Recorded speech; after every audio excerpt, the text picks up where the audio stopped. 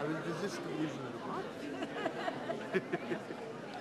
Crowd and the fact that we have violated some rules of India Habitat Center, somebody from IHC, Renu, is going to make a short announcement before we begin formally.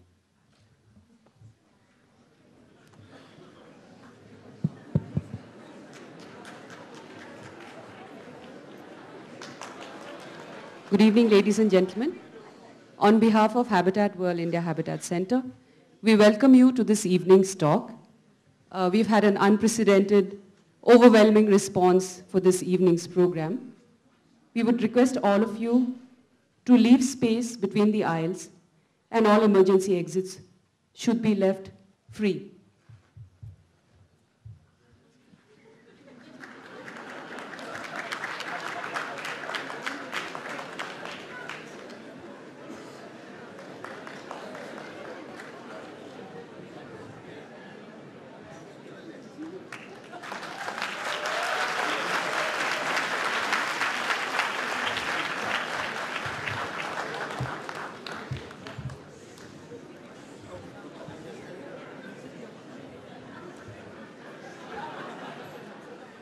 Listen, he's going to wants to stand here and speak. Huh? Are you ready? Okay, I'll also stand here. We'll all stand. Maybe come up, come. Okay.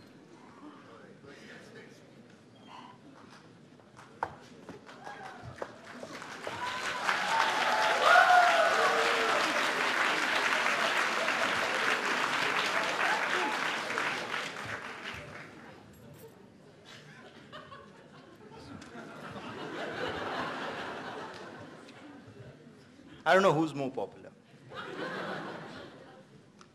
I am Anand. Yeah, I heard that. I am Anand. To those of you, I'm quite amazed at the response to this event. Unprecedented, and as you heard Renu from Habitat Center make the announcement, this has not happened before. Thank you for your patience, and thank you to the Habitat staff first for letting everybody in. And I reiterate the request that when you exit the place, go in single file, and we have been reminded before we let other people in about Upahar tragedy, that and this, so we have to, it's a serious thing, so we have to be careful about going out, looking at the books, buying them.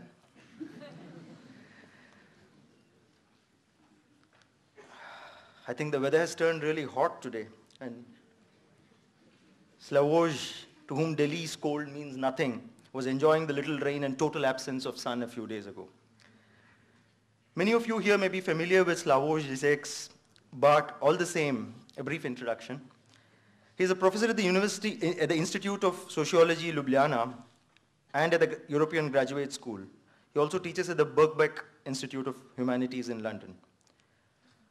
The more than 40 books he has written deal with topics ranging from philosophy and Freudian and Lacanian psychoanalysis to theology, film, opera, and radical politics.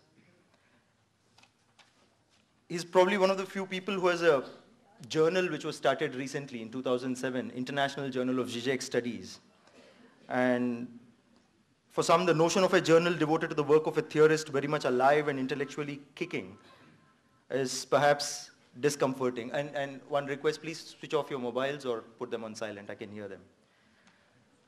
That death should be a prerequisite for sustained scholarly interrogation of a patently substantial body of work is perhaps stranger still. In an interview with one of the many journalists interested in packaging Žižek for mass consumption, and it happened a couple of times earlier today, as Slavoj would say, somebody asking him, do you tweet, do you dance? So Tony Brown of the editorial board has pointed out, of the International Journal of Žižek Studies, Žižek is alive, which allows him to answer back.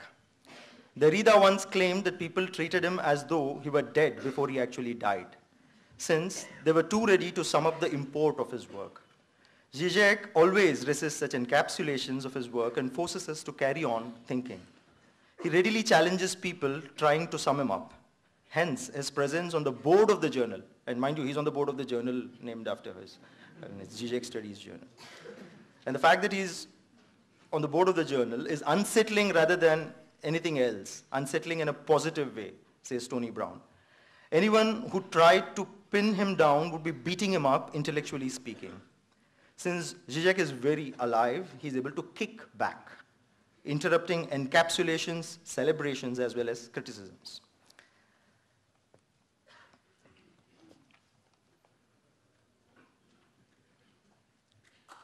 There's a journal, wait a second. This is the only chance I can address a long audience. I'm going to delay your interaction with Žižek as much as possible. I'm going to make the most of it. And Žižek was, of course, a candidate for and nearly won the presidency of Slovenia in the first democratic elections after the breakup of Yugoslavia. In other words, he's a failed politician, as he said yesterday.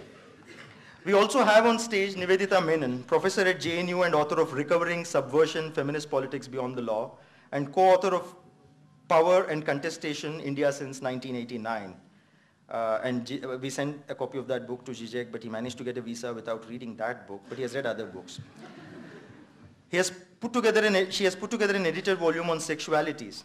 More than anything, she has been a keen friend of Navayana, and this is the third occasion when she has been on the dais for a Navayana event. Thank you, Nivedita. She shall critically respond to Žižek's book and his talk, and let me warn you, Nivi, that he may not necessarily talk about his book today. Tragedy and farce. Well, I can think of the only thing that I can think of as common between Slavoj and Nivedita is they both have managed to piss Gayatri Spivak off. And now about Navayana. Navayana was founded in 2003. It's an independent publishing house with a dedicated focus on issues of caste from an anti-caste perspective. We publish some of the best socially engaged writing: Ambedkar, Namdev Dasal, Anand Teltumde, Kancha Ailaya, Gail Omvet, Pierre Bourdieu, and Slavoj Žižek. As to now why Žižek, why political theory at Navayana, and how this links up with caste. At Navayana, we believe that to grapple with the befuddling inequalities and persistent reality that caste engenders, it is necessary for us to deploy theory and philosophy. Towards this, in 2005, we started a list called Other Headings, which offers a platform for political theory and philosophy. To deal with the ideology of caste, we need Marx, Foucault, Derrida, Bourdieu, and Žižek as much as we need Ambedkar and Phule. There are many who wonder why Navayana